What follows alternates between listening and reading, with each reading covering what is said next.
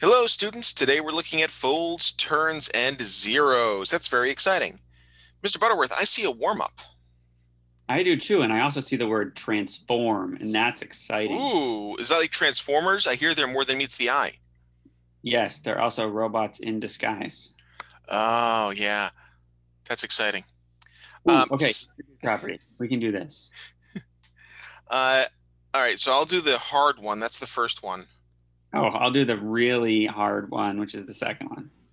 So I know that when I distribute, and I think the real goal here is to know that if I do x times an x squared, that's really x to the first. And so I have really three x's here altogether.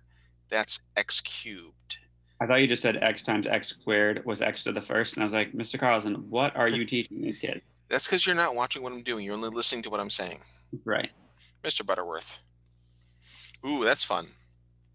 Ooh, so I see that you're doing some double distribution here. That's right. I'm even changing colors, although if you're colorblind, I apologize. I did not pick good color choices because blue green will be the same. And my last four came out weird because I got nervous. I don't know. Um, That is a little weird. so I did x times x is x squared. X times 4 is 4x. Minus 1 times x is negative 1x. And then minus 1 times 4 is negative 4. And then you can combine like terms right in here. Ooh. So it'd be Now, x squared plus 3x minus 4. I like it. Now, Mr. Butterworth, I took the easier of the first two. Do you want to take the easier of the second two? I don't care, whatever. All right, so then I'll do number three. And I'm going to do that in yellow. So we got x. Ooh, we got three different things to multiply. That's exciting. And the way that I'm going to do this is to multiply the first two pieces first, and then take whatever that is and multiply it by the second part. And I think Mr. Butterworth would do the same thing and probably will be doing the same thing for the one he's doing. So I've got x squared plus 1x. I've got to multiply that by 1 half x plus 1. Now I'm going to multiply x squared times a half x. That looks scary, but I know it's really 1 times a half. And then x squared times x, we said it was x cubed. We've got x squared times 1, which is plus 1x squared. We've got 1x times a half x. So 1 times a half is going to be, I'm going to switch colors here as well so I can be more like Mr. Butterworth. So 1x times a half x is going to be 1 half x squared. And 1x times plus 1 is going to be plus 1x. Similarly, we could also combine some like terms here. 1 half x cubed, my x squared, and 1 half x squared. I'm going to make you guys super excited by writing that as 3 halves x squared and I then do love plus fractions. 1x. I do love fractions. So thank you for that. You're welcome. So I heard that you said you're going to multiply two things and then worry about the other thing. Now you'll notice I wrote mine in a different order than it's written in number four. Hmm, I did that because I noticed that two things looked alike and I just felt like multiplying those first. that makes sense to me. It doesn't really matter. It's just that's what my brain wanted to do. So what I need to do now, this is a little crazier than what Mr. Carlson did. Are we going to get rid of that? That would be helpful. Let's do that. Go over there. Um, I have to distribute three things. So I'm going to do x Ooh, squared times 2x and x squared times 1. So I'm going to have 2x squared, 2x cubed plus x squared. nice, Now, nice fix there. thanks. Um, can I get crazy here? I'm going to do 4x times 2x, which is 8x squared. I'm going to line things up. Ooh, I love this way. And then 4x times 1 is 4x. So And then you're my you, you're doing the same thing. I'm just gonna. So instead of writing them all in one line, you're lining up the two pieces that have an x squared so that when you combine things, it's a little bit easier for you. yeah, it reminds me like I have a daughter in fourth grade and a daughter in kindergarten. The fourth graders pass through um, some of her classes, and when they add, they line things up. Like I was watching her do the standard algorithm for addition, where you line the numbers up based on their place value and do like the carrying and all that Hmm. stuff. And this is the same idea. You're lining up the numbers that look alike. So our final answer for this is going to be, sorry, my last part was 4 times 2x and 4 times 1. My last step is going to be 2x cubed. And then this is really a 1x squared. So 1x squared plus 8x squared is 9x squared. 4 plus 8 is 12x and 4. It also helps me remember the like terms idea. So that's in there. I like it. We should probably pay attention to that thing we threw out of the way. So let's see. We're going to translate. That means move. And dilate. That's making things bigger or smaller. Functions. Describe the relationship between linear factors of a function. You have to click somewhere so we can read this too. Oh, I'm sorry. I forget that it doesn't automatically do that. Describe how the linear factors of the function combine to produce intervals of increasing and decreasing in the product. So product means multiplication. Explain the behavior of a function at zeros when we have degree 1 and degree 2. And we'll explain all this, don't worry. And then sketch graphs of degree 3. That sounds like a lot of things, but if we connect everything back to our understanding of lines, it makes things a little bit easier. And that's how we're going to approach things here. All right. Ooh, a functional transformation. I feel like we talked about transformers on the previous page. They're robots in disguise. It's true. All right, so we've got this function where f of x equals 3. It's constant because no matter where on this line we look, it always has a value, a height of 3. And I love when they say things like recall that you can translate this by adding a constant. And we didn't do that this year, right? I think they're basing that on, well, we kind of have. A little bit with vertex form. Quadratic stuff. Yeah. But I think I think it's probably from the Algebra 1 course that they have. Which I think so too. We haven't done. So basically what that's saying is if I add like 3 plus 2, this line goes from being at 3 to being at a height of 5 because now 3 plus 2 is 5. And that's how we change things vertically. And just to remind you of in geometry, translations were when you took a figure, maybe it was over, oh, that's not going to get me a figure. Oh, no, it won't. Here. And maybe it moves over here. That's a translation. Just a movement of a figure. Pretend those figures are the same, by the way. Yes, I will. Okay, so we're considering the point of the original function at x equals 1 because the coordinates 1, 3. Well, you missed the important part of what they said next. So we're going to be translating this not by a number, but by x, so that each point changes by a different amount. I like that. That's really confusing. So like if my x was 1, my height would change by 1. Mm-hmm. If my x was 2, my height would change by 2. Okay, maybe that's less confusing than I thought. Okay, so that makes a lot of sense there. And that's exactly what you just said. Your first example is what they're asking. Oh, nice. So when x equals 1, that's going to make the y value become 4 because we're adding 1 to the 3. So we're saying the 1 stays the same, but to the 3 we add 1. Yes, I like it. And I really like the way that you wrote that so that you can see the 3 plus 1 part.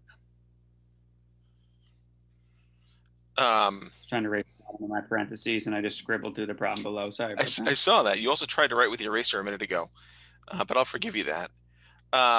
Okay, so for the next one, we're starting at -1, 3 plus -1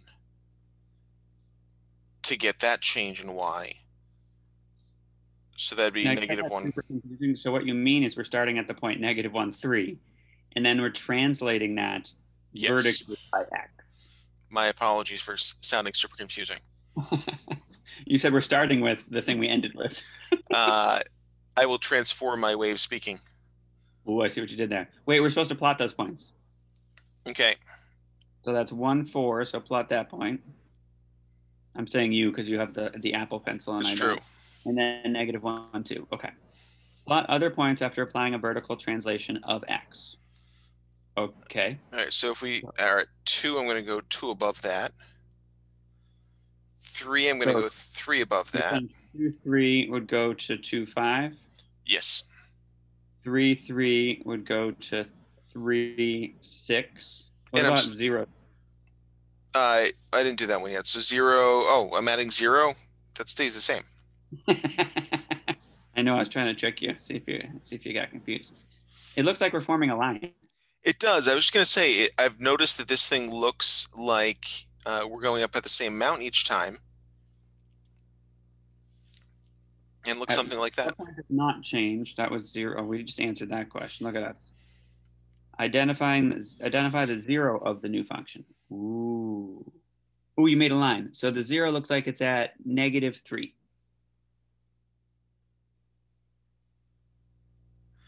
So explain how the 0 is created. Ooh, this is a really cool way to think about this. So we started with the point -3, 3. And when we added the x to it, that's like saying that the height was brought down to 0. And therefore became a 0. 3, right? Yeah. Got it. That's cool. That's a really interesting way to think about that. I like it. Ooh, functions of higher degree. So here we also have another recall. So we're recalling that we can dilate a function. In other words, we can stretch it, I think is the best algebraic way to describe that, by multiplying a function by a constant. We're really good at thinking about this with regards to linear things because we know something about the slopiness of them. Yes. And remember, when you think of dilations, you can also think of your eyeballs. When you go to the eye doctor, they dilate your eyes. That's changing the size. So you said the algebraic way of thinking about it. I'm saying the human way of thinking about it, I guess. Have they had that done yet? Yes. Because I feel like the first time I had my eyes dilated, which was a very memorable experience for me, I was like 16-ish. One of my daughter's friends had it, and she's like 8 or 9. Huh. I wonder if it has to do with like they're wearing glasses or something that they noticed in the exam. I don't think my daughter had to do it, but her friend did. Interesting. Anyway, now that we've told you about eye health, let's talk about this idea of making degrees of a higher function. So I'm guessing that instead of multiplying by a constant, like we didn't end up multiplying by or adding a constant last time, we're going to multiply by some kind of a variable. And that's the part that I skipped last time. Here we're multiplying that x plus 3 by x. Ooh, okay. To see what happens. So I moved stuff out of the way because it was all cluttered. So let's see. Graph shows the function x plus 3. Choose several points and dilate by multiplying by the x value. Ooh, so you're going to do that. Are you going to make like a triple table? I am. Ooh, that's going to be exciting. So let's start with 0, 3. So we had the point 0, 3. And we're going to they already did that for us. So we multiply the y value by 0. So the new y value is 0. And so they did the same thing with -1, 2. They multiplied the y value by -1, and you get -2. And they want us to do more. Choose several points. All right. Maybe choose one so we have something on either side of 0. Ooh, I like it. So it's 1, 4. 1 times 4 is 4.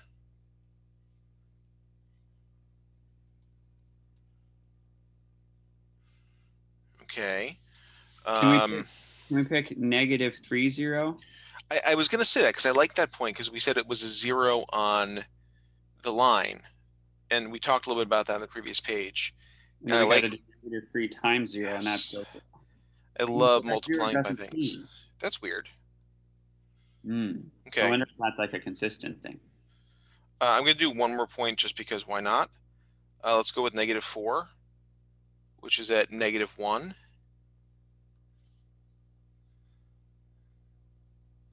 So that's -4. Huh. Okay. I think we got a whole bunch of points here. Can we graph these and see if we see any shapes? I agree. I think that we're going to see. I'll start talking about number 2 while you do that. Your face on here. That's the shape of the graph. It will be a beautiful thing. So now it says write the equation to represent the new function x f of x. Well, we know that f of x is x plus 3. So it helps to be on the right tool. We can just do x and then f of x. Ooh, that reminds me of factored form of a quadratic. How did the dilation change the degree of the new function? Okay, so we need to mention what this means. The degree is the highest power. So if I were to multiply this out and distribute that x, oh, I didn't do my required thing. When I distribute, I go pew pew. Forgot Oh about yeah, that. that's right.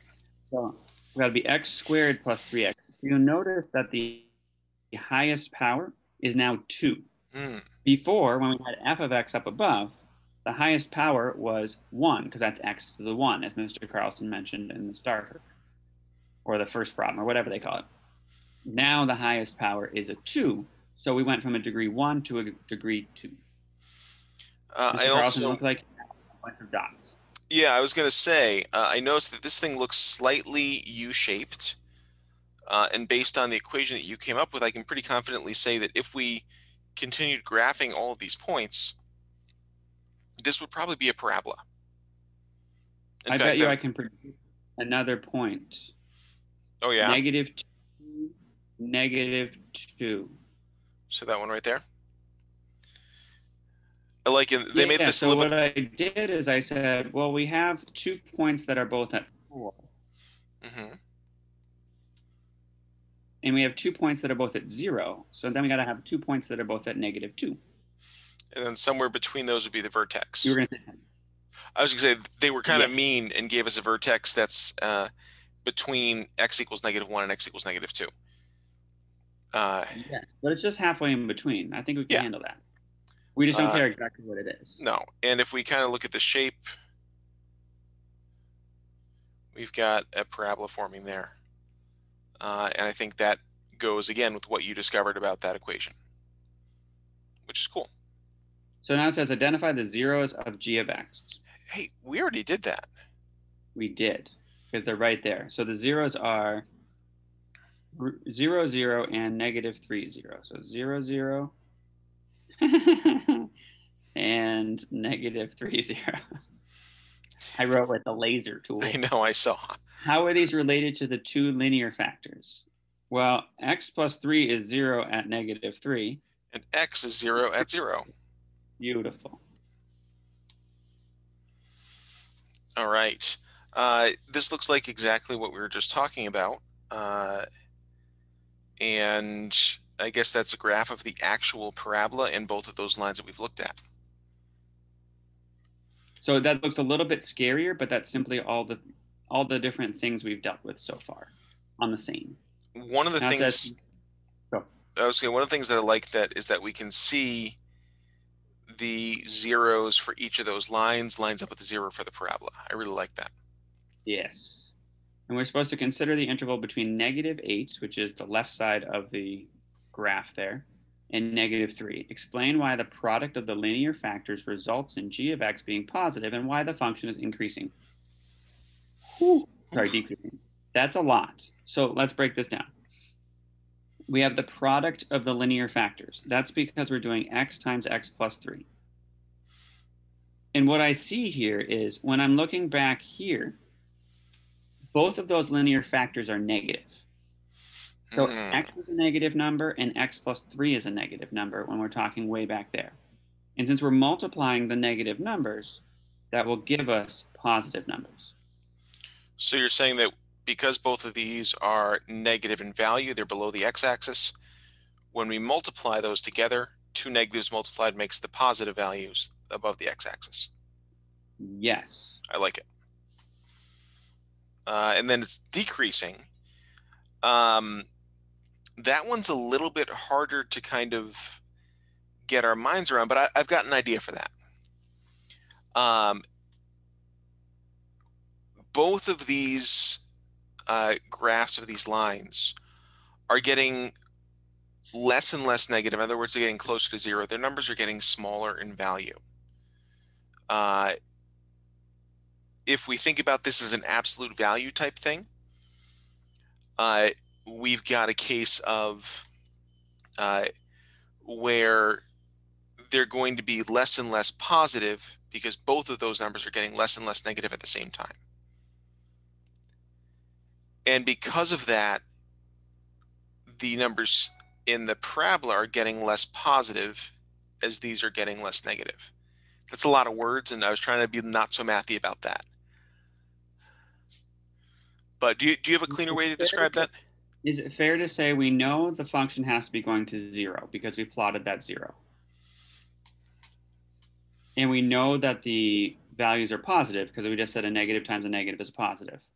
So the only way we can go from a positive to 0 is to decrease. I'm not comfortable with that, and I think you know why. If we're continuous? The fact that these have to be linear for that to be continually decreasing. No, well, no, I'm not even talking about the linear nature. I'm saying we know that the quadratic has to be going to 0. And we know that the quadratic has positive values. So since the quadratic has positive values that go to 0, then we have to decrease. And that's only because we're talking about a quadratic. There is a continuity argument, but they don't care about that right now. Yeah. I'm more concerned about the polynomial thing. Yep. That if this were not quadratic, we could not make those assumptions. Got it. All right, so they've now fallen asleep. Wake up, wake up, wake up. Okay, so for part B, consider the interval between -3 and 0. Explain why the product of the linear factors results in g of x being negative, and why the function changes from decreasing to increasing. So now we're going between -3 and 0. Well, I see that one line is positive and one line is negative. So I'm going to have a positive times a negative. So that's going to result in a negative. So that explains why the product is negative. I like it. And then you could have similar arguments for the decreasing to increasing because we're going from 0 and back to 0. And I noticed that at the place where we change, and I'm on eraser that I'm just making fun of you for, we've got this thing happening where one is heading away from 0 and one is heading towards 0 at the same rate and at the same value. So they're like canceling each other out there. And I think that that's an important thing for what's going on there. And there's calculus to some of this stuff that we're not going to get into right. That's why if we sound like we're talking really funny, we're trying to avoid using calculus terminology and stuff. Yes. Or at least I am. Yes. I was about to do the third part. I'm assuming that's on the next page. No, it is not. Interesting. That's all they ask us about. Okay, so we've got this new function, negative the quantity x plus 3 dilating by x. So I'm going to write this function. I'm going to call this g of x again.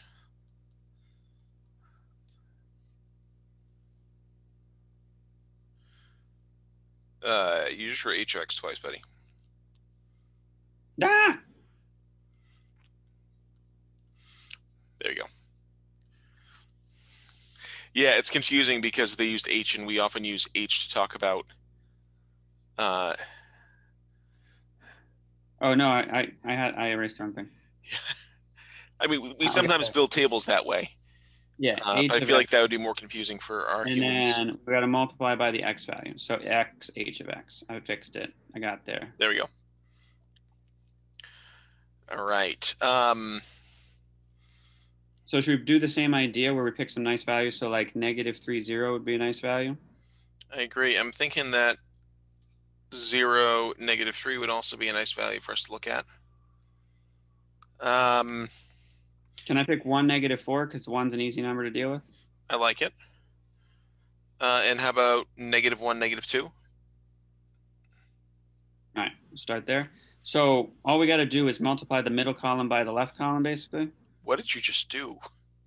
I drew a line. It was an accident. It happened. So 0. I did the first two because I'm really fast at multiplying. You are. And then 1 times -4 is -4. I'm shirking your gold. And then -1 times -2 is 2. All right, so now I'm going to plot some of these points. I'm going to erase the dots that I drew. So we've got -3, 0. Oh, it's in the same place. That's weird. 0, 0, I'm going to 1. predict that it's going to look very similar to before, Weird. but upside down. It's like you're psycho or something. Oh, is that because this is the same thing as the last one, but now we've got a negative in front? And we can do the same thing where since we have those 2 zeros, we see the symmetry. So there's got to be a point right there. And then there's got to be a point right there because of the symmetry of this function. And now we can kind of see this parabola forming with my awesome art, so I didn't cross out our points. I am an expert at drawing parabolas, apparently.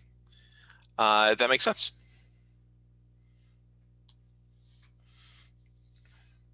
Wow, it's like we came into the page and Mr. Butterworth is already there. I wanted to write down what h of x was so we didn't get confused. So it says write down the new function, which Mr. Carlson on the other page called g of x, but on this page they're calling j of x. I have to be careful with saying these things. Why don't you think they use the letter I? Because I want to believe that they had a reason for it. I'm glad you went for the pun, because I was going to go for the pun also. So what function family? So I think that they want us to distribute this out again. So that's going to be pew, -x squared. And then negative, be careful on this view because there's a big view there. That's -3x. You got to make sure the negative hits both those things. If I were uncomfortable with this, would it be okay for me to view the inside first? Yes.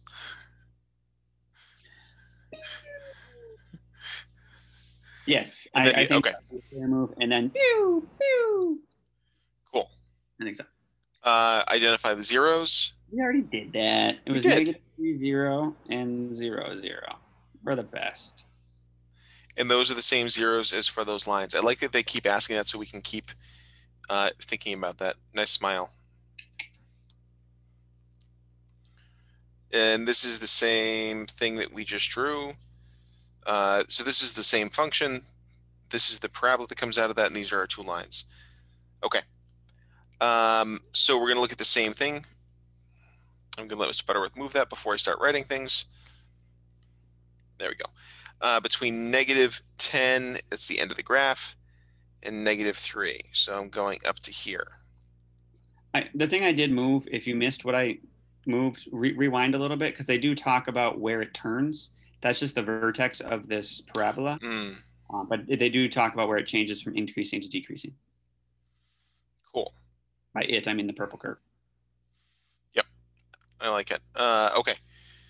So why the product is negative, I'm going to use the same reasoning you had, that we have a negative value and a positive value. And if we multiply a negative times a positive, we get a negative value. Why is it increasing?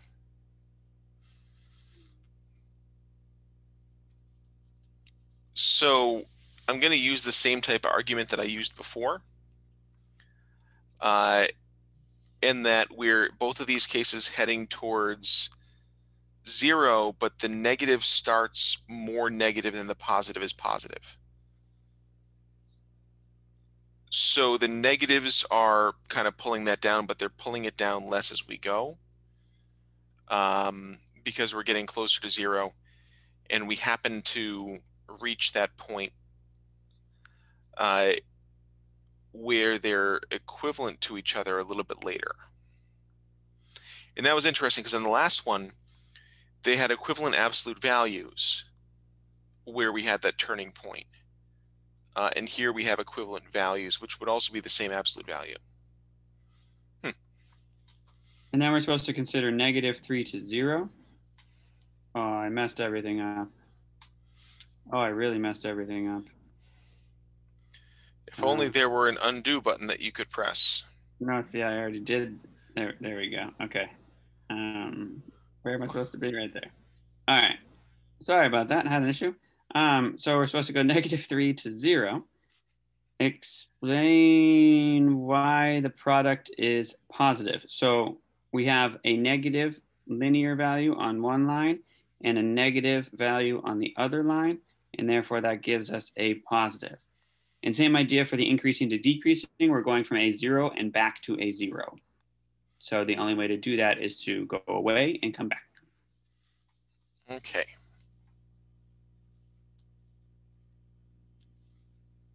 What do you know about the linear factors when the resulting quadratic function has a positive a value?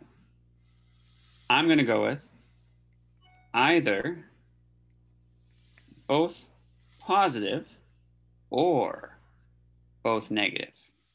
I do not like the way that you wrote that. Why?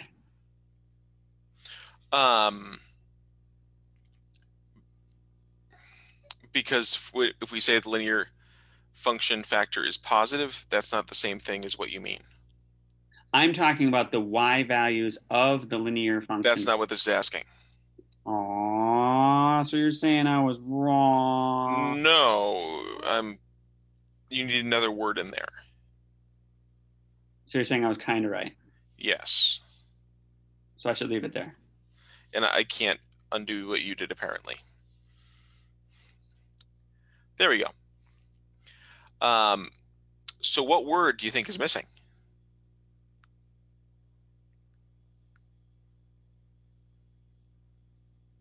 What do you know about the linear function factors when the resulting quadratic function has a positive y value? Not Either, y value. You said y value again. darn it, positive a value.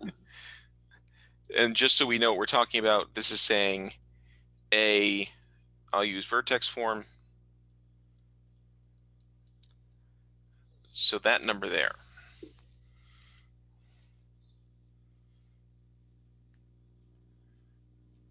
I don't know what word you want me to put. Slope.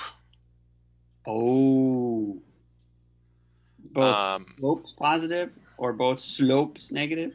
Yeah, and this is totally coming at this as us being calculus teachers and having to be really careful about the difference between something being a positive value and a positive slope. The way that Mr. Butterworth originally read this was about the y values instead of a values. And if both values of the function be positive, that's cool. That's exactly what we're talking about. Here, we're talking about whether it's an up parabola or a down parabola.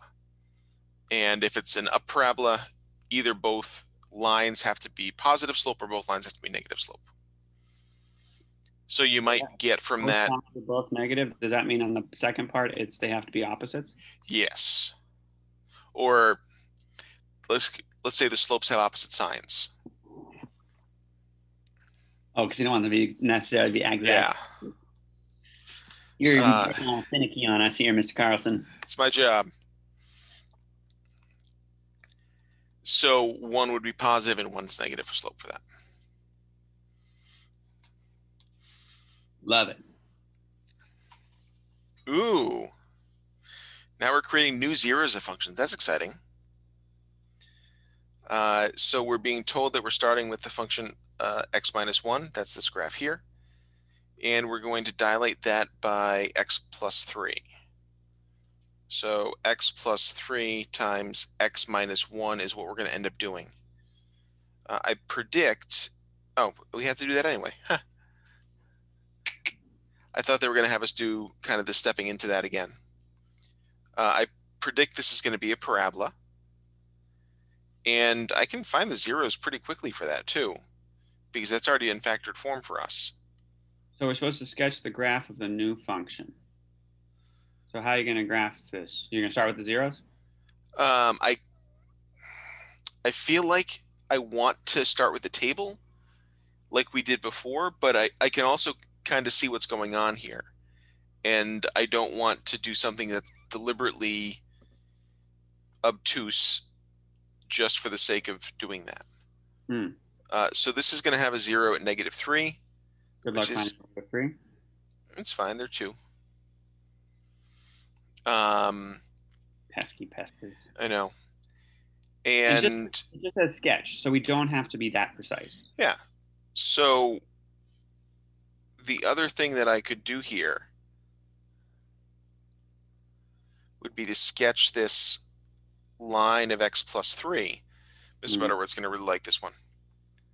And use the same type of thinking we had for the previous problems, that between these two zeros, one line's positive, one line's negative. We're going to be down because it has to be a positive and negative together. On the right side, both of these are positive, so our graph's going to go up in the positive side.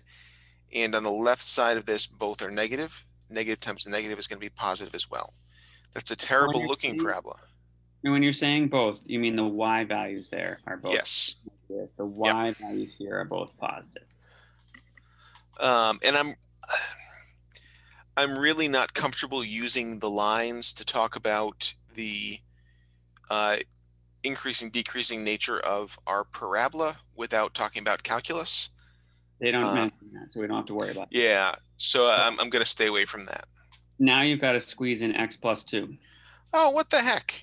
So this is like a third one that has x plus 3, x minus 1, and now we're having to get more complicated? That is right, but we can use the parabola, blah, blah. Okay, well, I'm going to graph x plus 2 on here. So then we consider, just like they did before, we're going to consider the intervals. I'm going to draw on these intervals. This is a tight fit here. Yeah, I really wish this graph was much larger for us. I'm not going to change the size because that would mess up everything. So I drew some vertical bars there for our intervals. And now only care about the red curve and the blue line. So if I get rid of the red line. So if you look at the y values of the blue line and the y values of the red curve, to the left, you have a negative and a positive. So those are going to be negative y values. So you're saying that somewhere down here, we're going to be doing negative-y stuff. Yeah. Again, we're looking right there. We're taking the y values of the blue and the y values of the red. And a negative times a positive is a negative. And then we got the y values of the red are negative. Oh, we got to be careful because there's an interval between those two. Ooh, right here. The y values of the red are negative. I was confused. And then the y values of the blue are negative. And so we have to go positive for a short bit right in there. I made that extra steep just to kind of show that it was there. And then similarly, we have the y values of the red are negative, and then the y values of the red are positive. So we got to go negative there. And I've got to come back to 0 where we know that 0 is. And don't worry, we're going to hit this again in a slide or two. And then we have a positive and a positive, so we're going to go positive again. So this graph looks something like this. And we'll talk through. If that just blew up your brain, it's okay. It's okay. We're going to see it a little bit more. What's also really nice is that we can do this very easily in Desmos. And that's going to be a really good advantage for us. So now we got to say, what do we notice about dilations of each function, the zeros of each function? Is it fair to say the zeros do not change? The zeros do not, or the zeros are connected to all the factored pieces. So those don't, yeah. Yeah, so the zeros of the original factors stay zeros on the new function. And then how do the zeros appear to be related to increasing, decreasing behavior of the functions? I think I'm about to have some dogs bark. Ooh, maybe not. It seems like right now, the zeros are places where we change from either increasing to decreasing or decreasing to increasing. That's not what happens at all.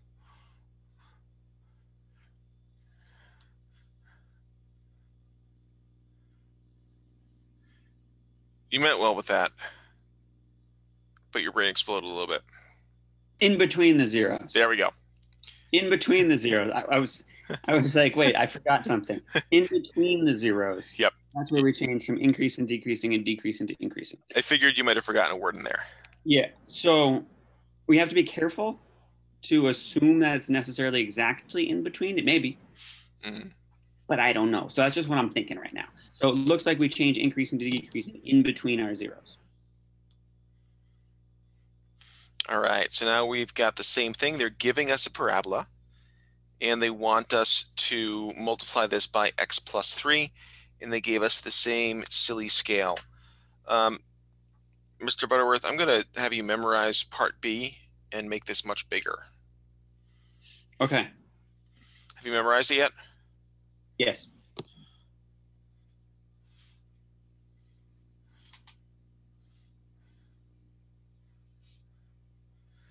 Because I think that seeing this in a larger format is going to help us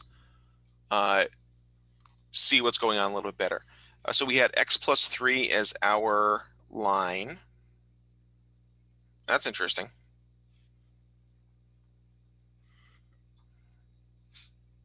Ooh, that has the same 0 as the parabola. So there's like a 0 that shows up twice. So is it fair to say I think r of x was x minus 1 times x plus 3? And And then times x plus 3 again. oh, so p of x was this. No, p of x was the one we did before. Isn't that what's up there?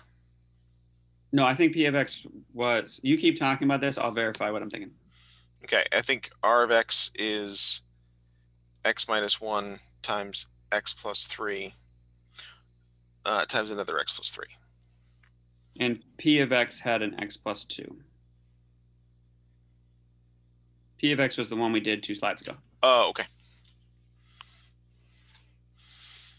So that's why we had 3 different places. Now we have just 2 because one's the same one twice. Yes. Cool. So we can do the same kind of boundary setting that we did before, where we're kind of breaking this into places that we have zeros. It's a little bit weird because we only have 2 zeros this time. All right, on the left side, I see 1 positive and 1 negative. So is it fair to say that we expect down here to be somewhere negative e? Yeah. So again, we're talking about the y values. We have a negative y value and we have positive y values. Okay, and then between these two, I know I have to hit 0 here. I know I have to hit 0 here. But now we've got the negative and the positive switched. So this still has to be negative. Oh, does that mean we do like a doing and bounce off? Yeah, I mean, it's got to, because there's no other way for me to go 0, negative 0 and not, because I can't go through there. That's weird. You must Okay. doing. And then we have 2 things that have positive values. So those multiplied together is going to give us another positive value, something like this.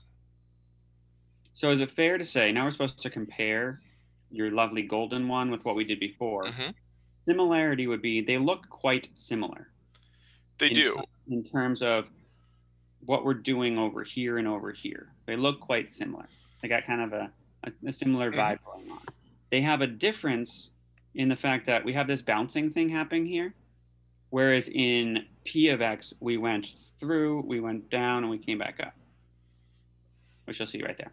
So there's that difference there, that we're not doing this bouncing thing that it seems like you did there. We just went through and kind of kept going. Yeah, but have a similar overall shape. Yes. All right. Oh, this is the same page. I saved that just in case. Oh, okay. I was very confused. All right. So this looks like the same things that we just did, but now with some opportunities to practice. Would this be a good thing for students to try on their own? This would be. They should give it a shot in either their workbook or on the Jamboard and see what you get. And you can verify it in Desmos. I don't think you need us to do it. Yeah, I think that's fair. I think the next page might be the last page of stuff. Oh, it's the same type of thing. So I think you may be able to do this now yourself. Try it. So try to figure out the suggestion we're going to have on both the last page and this page is draw in this line, like x plus 4. Yeah. Draw in this line, x minus 2. If you're struggling with that part, if you're not sure how to draw that part, you can draw that part on Desmos and then copy what that looks like onto this graph, and then try to figure out what the curve looks like. Don't put the whole thing in Desmos right away, because that's not going to be as much fun. But so copy that x plus 4 graph, which you should be able to graph by hand. But if you can't, that's okay. Put it in Desmos and look at what x plus 4 looks like, sketch it on the graph, and then figure out what the overall thing looks like. The other thing I like about this is when you're going to check your work, you can just in Desmos for this one type x plus 4 times h of x, as long as on the previous line you've written this as h of x, so that you can check your work very easily in Desmos. And I like that quite a bit about this. And just to make sure, all right, so this is based on what you do in the previous questions. So I think that you're going to have to wait to answer this until later. And then we're into the talk, which we're asking you to answer on your own anyway. This is so exciting, Mr. Butterworth. We done great.